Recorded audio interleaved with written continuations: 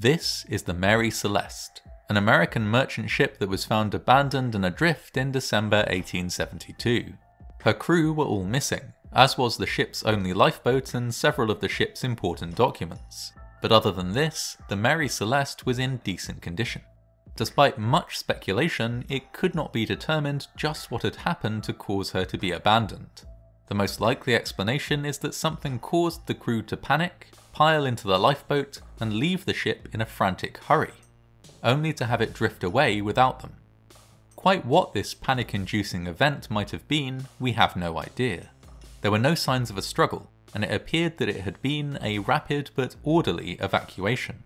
Given that it took place more than 100 years ago, the abandonment of the Mary Celeste is likely to remain, forever, a mystery.